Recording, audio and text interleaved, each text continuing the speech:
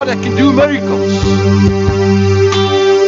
A God that can change finances. A God that can change marriages. A God that can change a business, Father.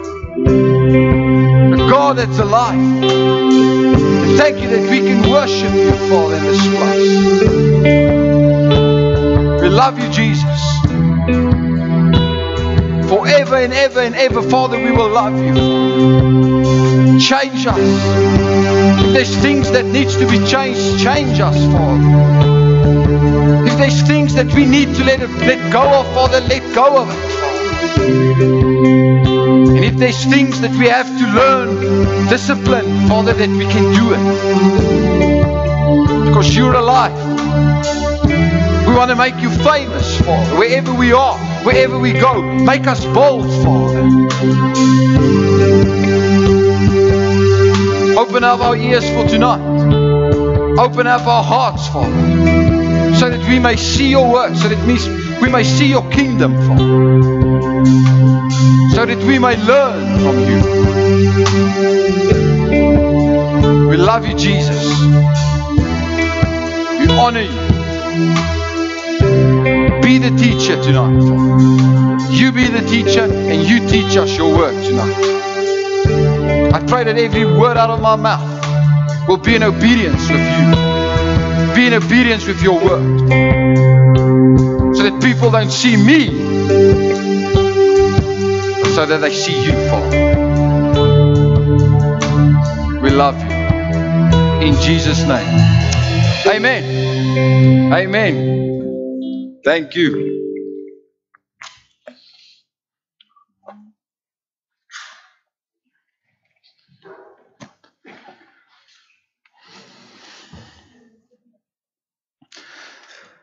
We are going, well, we continue the series called Where Do I Go? Where do I go? Where do I go? And today it's all about heaven. Today is all about heaven. Next week will be all about the horrors of hell. But tonight it's all about the glory of heaven. And you have a choice. It's you. You've got the choice. Do you want to go to heaven, the glory of heaven, or do you want to go to the glory of or the horrors of hell? It's your choice. So today it's all about heaven, and people ask me, Alicia asked me, don't let people say. Alicia asked me, why is this series all about? Why is it all about death? I don't want to hear about death. I want to live today. I want to live now. I want to hear about life. I don't want to think about death. And I said to them, there was a key word, a key thought in our message throughout yesterday, or last week, and throughout today. What you believe about eternity determines how you live today. What you believe about eternity determines how you live today. So just a recap of last week. Last week we said what happens the first minute when you die. What happens? We said, okay, our physical bodies die. And we said that we don't hope it's through a shark attack, but through something else. Okay? So your physical body dies. After your physical body dies, your soul separates or leaves your physical body, and it will go through the judgment. There's two judgments. We said there's two judgments. Number one, the white throne judgment. Okay? That's where all the non-believers will go. If you're a non-believer, you will go to that judgment, and God will judge you there. If you're a believer, you will go to the throne seat, the Bema seat. That's the place where you will be rewarded for what you did on earth. Okay, so tonight, whatever you believe about forever impacts how you will live in the now. So today is all about heaven. And I just want to say this before I start. I really tried my best, but I promise you I will never succeed in this sermon or in this message today. Never. I will try my best, but I will never succeed at this message. Why? Because I cannot do heaven any justice. Okay, I cannot do heaven any justice. I can try my really best just to explain to you how heaven will be like, but I can do no justice for this. It's impossible for me to even describe the glory of heaven. But I want to try my best, and I really want to try to let the Word of God speak to you tonight. And not me, but let the word of God explain to you what heaven will be like. 1 Corinthians 2 verse 9, I first say, Paul says, but as it's written, what no eye has seen and no ear has heard, and what has never come into a man's heart is what God has prepared for those who love Him. No eye has seen, no ear has heard, no, never came into a man's heart what God has prepared for those who love Him. So I believe that God's word will explain to you tonight a glimpse of heaven that you can decide. Do you want to go to the glory of heaven, or do you want to go to the other side? I want to read you two big passages. So we're going to read big passages, and then after the scriptures we can start. Let's start with John 14, a big scripture. Your heart must not be troubled. Believe in God. Believe also in me. In my Father's house are many dwelling places. If not, I would have told you today. I'm going away to prepare a place for you. And if I go away and I prepare a place for you, I will come back and I will receive you to myself, so that wherever I am, you may be also. You know the way where I am going. Lord, Thomas said, obviously Thomas said, we don't know where you're going. How can we know the way? And Jesus told him, I am the way, the truth, and the life. No one comes to the Father except through me. And then I want to read you a scripture. John was exiled to the island of Patmos, and he had a vision given to him by the Spirit of God about heaven. Let's read it. Revelation 21. Then I saw a new heaven and a new earth.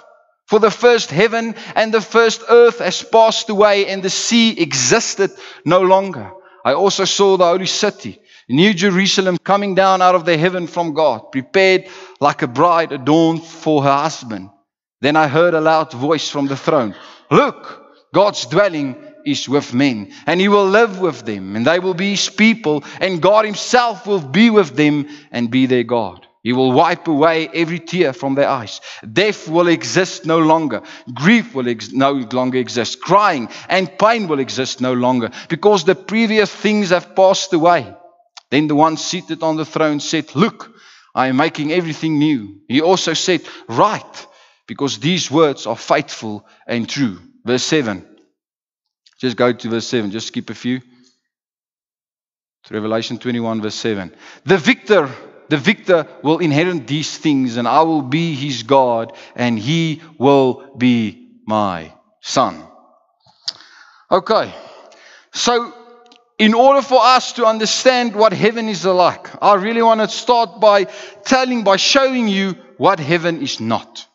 Okay, so by understanding what heaven will be like, tonight I'm going to share with you things what heaven is not.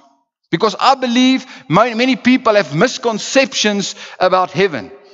People believe that the moment you die and you go to heaven, that you're going to be a just little big fat bald naked angel playing with a harp on a cloud for 1,000 years. I don't know, did you saw that pictures of, okay, whatever. So I believe many people believe that they're going to be fat, bald, naked. There's already people fat, already people naked, already people bald, but praise the Lord. Okay, you're an angel. And we will be floating on the clouds, singing songs for 10,000 years. And that's a misconception of heaven. So there's 3 misconceptions of heaven I really want to explain to you tonight. Number 1 misconception of heaven is that heaven will be boring. Okay, misconception. That's a lie. Because you know the devil is a liar. The devil is a liar. Lucifer was one out of 3 archangels created by God. Michael, Gabriel, and Lucifer. That was the three archangels created by God. Then Lucifer, he was the worship angel. He was the worship angel. So he was the one singing songs, doing the worship. And he was the Bible says he was the glorious creature in heaven. But you see, the problem for Lucifer is that he wanted to be like God. The problem for Lucifer is that he wanted all the glory that God had.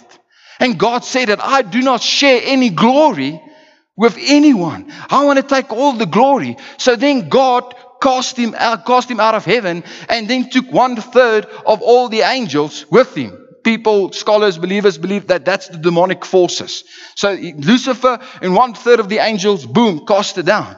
And now Satan is the prince of darkness today. He's the prince of darkness. He lies to us today. Every day he lies to us. He tries to deceive you. He comes to kill, to steal, and to destroy us. So don't you think that the prince of darkness, Satan, will try to convince the world of two things? He will try to convince the world of things, and I believe the world is still believing that. Sin. Believing that hell is not a real place. Hell is not a real place, that hell is just a fiction, a fiction in a little story. And then the second one is that heaven is boring. And the devil will always try to deceive us and always try to lie and conceive us that the heaven is boring. You see, most people believe that. Most people believe. I've asked the question, few people, not in church. I've asked a few people, I've got a cell group with people, no one is in church. I've asked their question, what do you think heaven will be like? What do you think? And 80% of them believe that when you die, you go to heaven, that you will stand in a long line of queue on the clouds. You will stand in a long line queue, and then after a few seconds of wait, of a minute or an hour of wait, you will come to St. Peter, Paul, and he will tick you off and says, Erik, welcome. You here. And then you tick it off, and then after you tick, you get a stupid little rope. I don't know. All the angels are wearing those ropes. I don't know. Then you get a stupid little rope, and then a stupid little harp. And then you will go and learn to play harp for about 1,000 years. I don't know. Okay. And what do I want to do with it? And then you sing a song. Okay, whatever. So that's what people believe. People believe they will wear a stupid robe with a what do you call it? What's an onderbroek in? Nee, man, a Speedo. Yes. Many people believe that they will wear a white Speedo with a little robe and then a little flower crown and with a harp. Okay. So that's obviously a misconception. So why do people think heaven is boring? Is it maybe because people think that God is a boring God? Is it because people believe that God always robs them from everything that's fun? God is a joy killer? Why do people think heaven is boring? Because I want to tell you tonight that heaven is the exact opposite of boredom. Because in heaven, there's an absence of evil, and the Spirit and the presence of God is living there. That is the exact opposite of boredom. Just think about this. Just think about this for a moment. Everything you enjoy now, whatever you may think, anything you enjoy today or in the week or you're going to enjoy is a gift from God, from heaven. So God is not a joy killer. God is not someone who wants to rob you of everything fun. Just imagine your favorite food. Just think about your favorite food now. Lekker nou, né? Dis nou 'n lekker Sondag. Ek laat jou. Just imagine that lekker cookies daar agter. Okay. Chocolate, lettuce. Lekker, caramel oor. Lekker. Just think about your favorite food. Just think about it. God gave you the taste buds to taste that food. Every time you eat a burger from whatever place, boom, it explodes in your mouth. God gave you that explosion in your mouth. God gave you that. Just imagine that. Just imagine your most beautiful place you've ever seen in your life. Just imagine it. Did you know that God gave you the eyes to see that beautiful place? Everything you enjoy now is a gift from God, from heaven. When you feel joy, when you feel laughter, when you feel happiness, when you feel love, that's emotions given by a good God in heaven. You see, in heaven, you will enjoy everything you enjoy now on earth. But the good part is there will be no more sin. There will be no more sickness. There will be no more sorrow. There will be no more pain. There will be no more death. Heaven is the exact opposite of boredom. It is where the presence of God are dwelling, staying. So, I want to give you highlights, just highlights of heaven, because I couldn't give you All of them, because we could stay here for about till next morning, 6 o'clock. So I just want to give you some high points and some highlights of what heaven will be like. And I've got scriptures here, but I'm not going to read all the scriptures again because it's a lot of scriptures. So I'm just going to give you, if you want the scriptures, because you don't trust me, come and read my scriptures. I've got everything. I've got nothing to hide here. Okay. So it's just a normal book. Geen floating, geen dit nie. Okay. All right. So highlight number one. We will recognize one another, and we will know, we will love, and we will be loved. We will recognize one another. We will know one, we will love, and we will also be loved. Just imagine that. The scripture, 1 Corinthians 13 verse 12. Just imagine that. You can walk up to Peter and like, hey bro, how was it like walking on water? Bro, Peter. Just imagine that. Ladies, if you struggled with birth, you can go up to Eve and say, woman, what the heck was you thinking? Just imagine that. We will recognize one another. Those of you who've lost loved ones, who is at Christ, obviously, you will be reunited. Man. Highlight number one. Highlight number two. Heaven will be a place of unimaginable beauty. Revelation 21. There will be new colors. There will be new sounds. There will be new tastes. There will be new sensations all over heaven. Just imagine you going anywhere you wanted. Anywhere you wanted and traveling for the next 10 years. Seeing all of God's creation. Now imagine this without sin, without pain, without sorrow, without death. Man, Alicia and I had the privilege to go to Mauritius, 2 times. Yeah, 2 times. I just imagine the white sands and the crystal clear water and all the beauty. And that will be in heaven. I will be in heaven with no sin, with no sorrow. I can be there and it will be unimaginable beauty in heaven. Highlight number 3. In heaven, you will see Jesus face to face. 1 Corinthians 15 verse 35 and 55. Throughout Scripture, you'll start to recognize that you can't be in the presence of God. All throughout Scripture. Because even Moses said, God, really, I want to see your glory. And God's like, no, man, you can't handle my glory. Even in the Old Testament, when the priests went into the holies of the holies, they made a rope. They took a rope, tied it across. Then immediately, because when he was so close to the glory of God, he will die so that they can drag them out. Throughout Scripture, you cannot go too close to the glory of God. And now in heaven, Jesus says, you will see me face to face. You will look me in the eyes. We can talk to one another. We can have whatever we can. I think you've never truly lived until you see the glory of the Son of Man. Man, yes, heaven is a lekker plek. Highlight number 4. You will have I like this one. 1 John 3. You will have new and perfect bodies. Yes! Man! Rhino, when you were bald, you will get hair. Huh? No more migraines.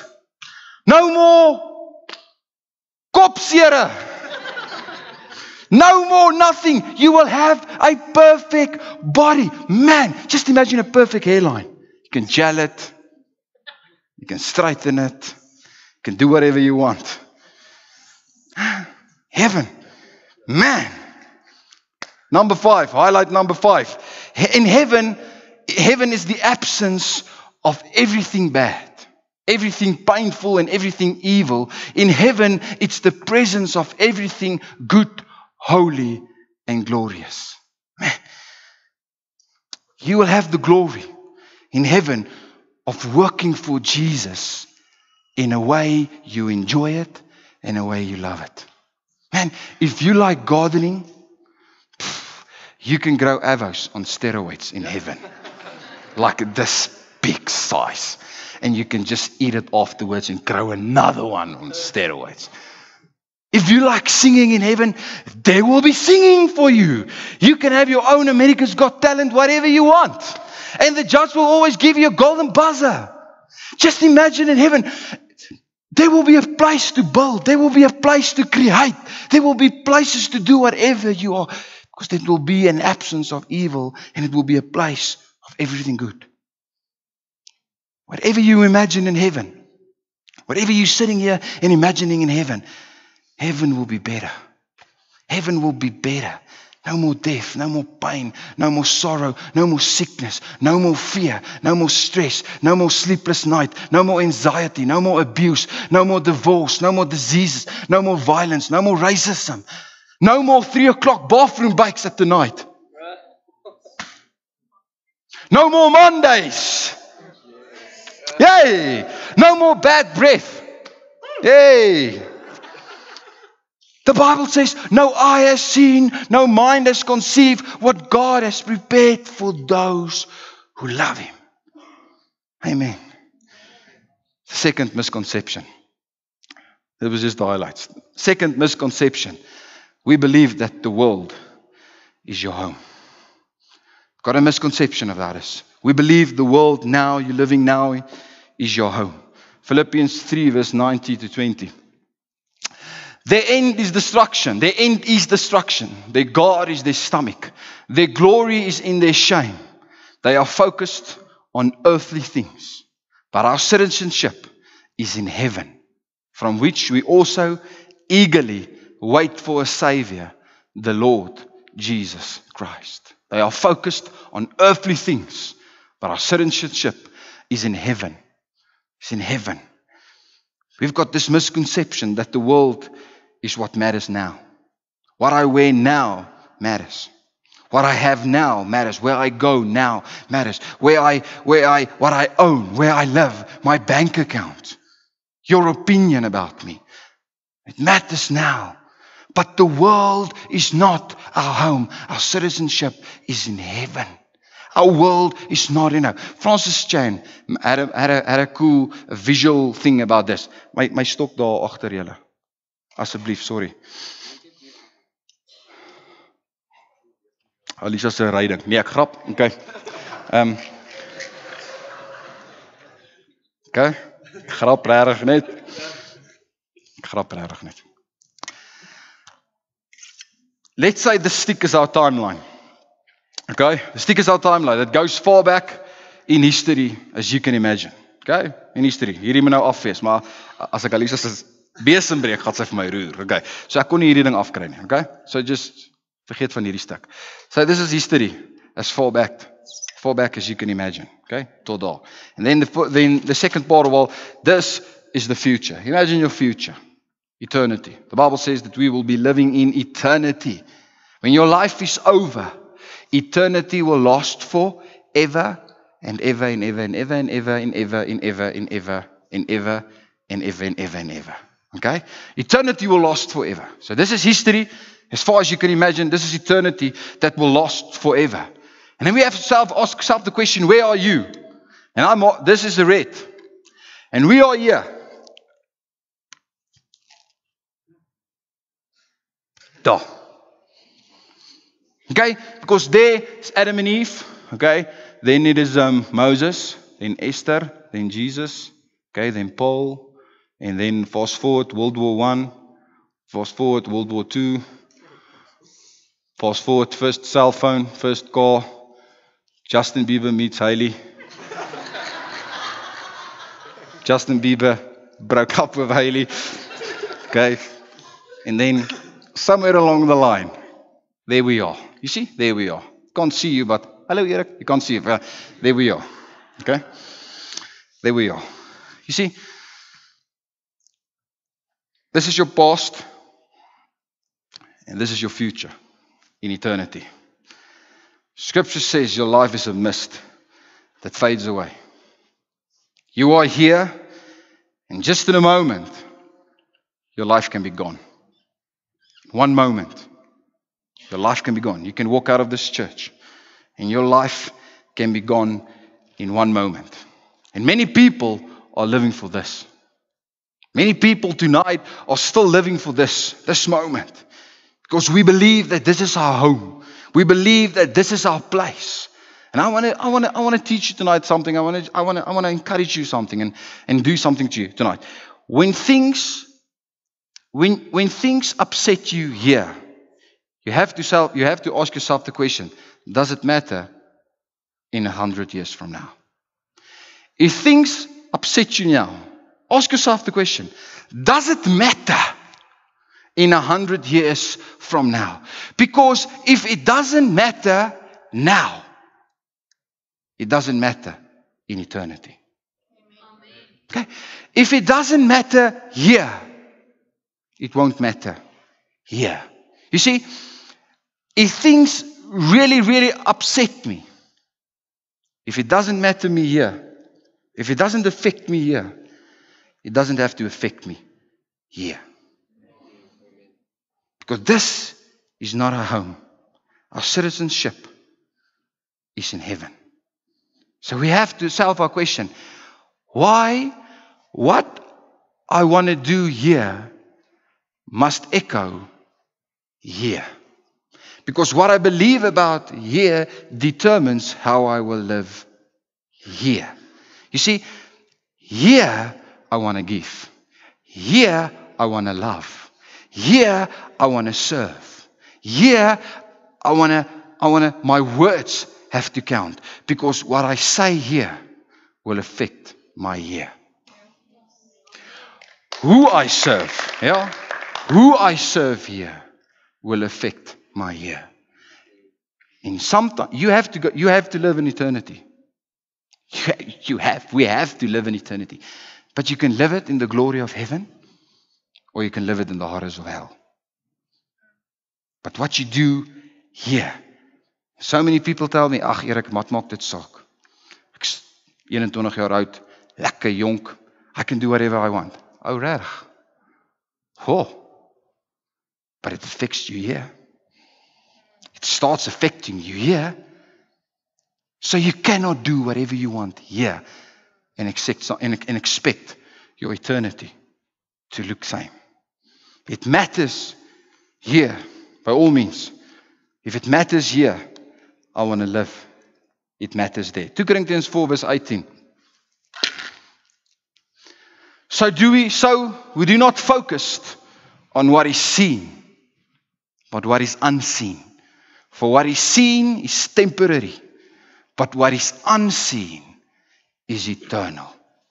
What you believe about eternity determines how you live today. Number 3, misconception. Number 3, and I will ending with this. Most people, we've got this misconception that most people are going to heaven anyway. Misconception. It doesn't matter what I do, Erik. It doesn't matter how I live. Most people will go to heaven. Good people are going to heaven. Right?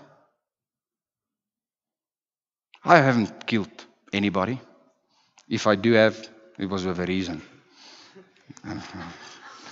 Grap, ek het nog niemand doodgemaak nie. Okay.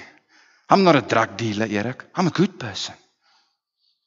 I've never abused someone. I'm a good person. I'm a good person. I'm not a bad person. I am going to heaven. Right? The answer is no. Because I want to remind you of the words Jesus said. Jesus himself said this word. He said, broad is the road and wide is the path that leads to destruction. And many people are on it. But narrow is the road and small is the gate that leads to life. And only a few people have it. Good people don't go to heaven. It is forgiven believers that go to heaven.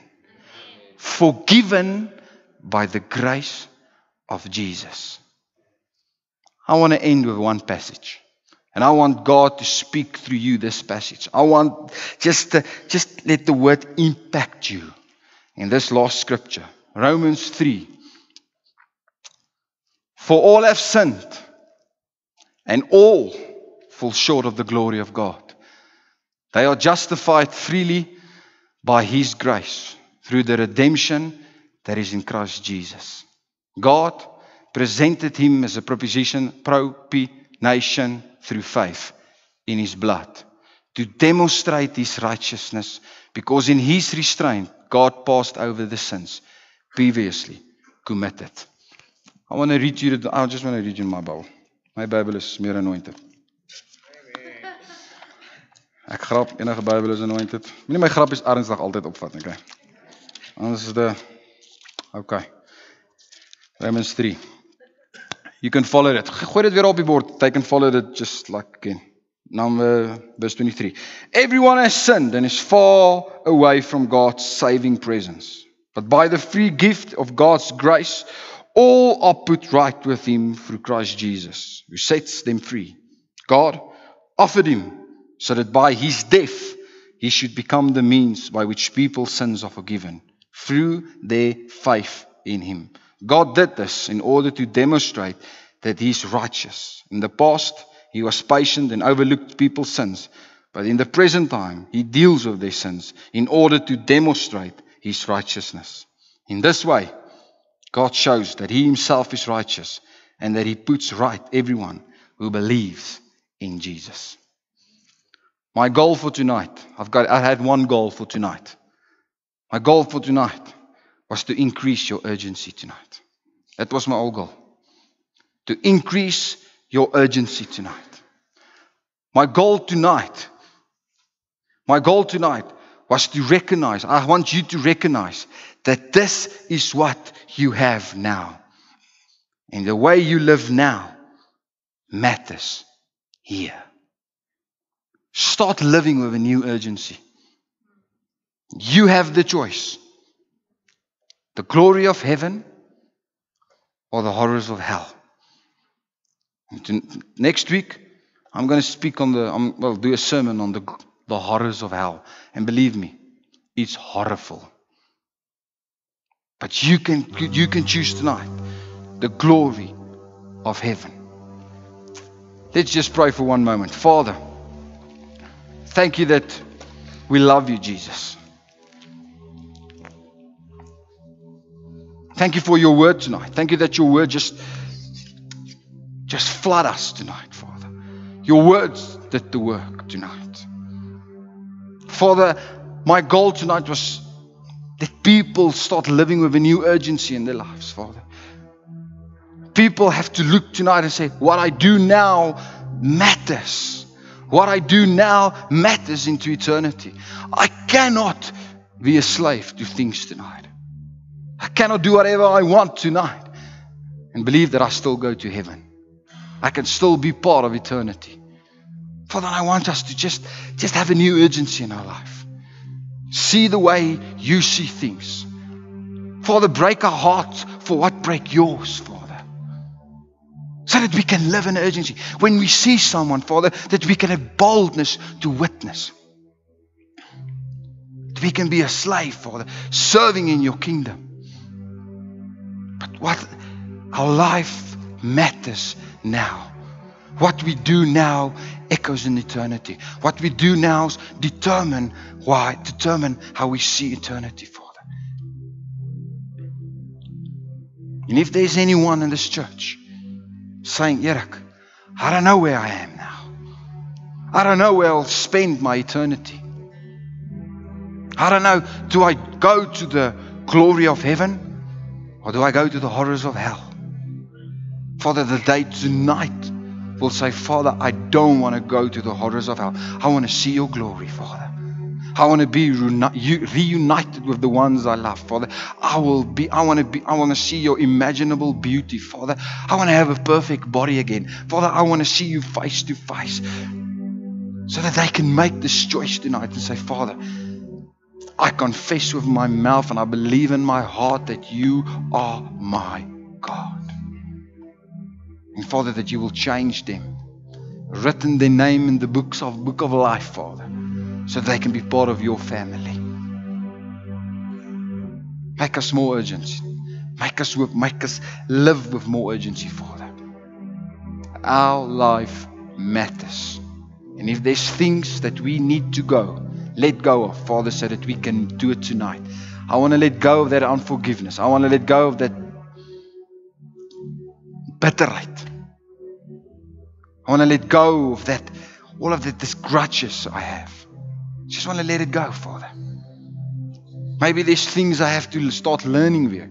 Maybe I start to spend time in your word again, Father. Help me to do it. Maybe there's things ek verslaaf aan pornography. Alcoholism. But I can change that, Father. Because I want to start live with new urgency in my life. We love you, Jesus. We honor you. You are good, and thank you for heaven. Man, I cannot wait for heaven. I cannot wait to meet you face to face. We love you, Jesus. Amen. Amen.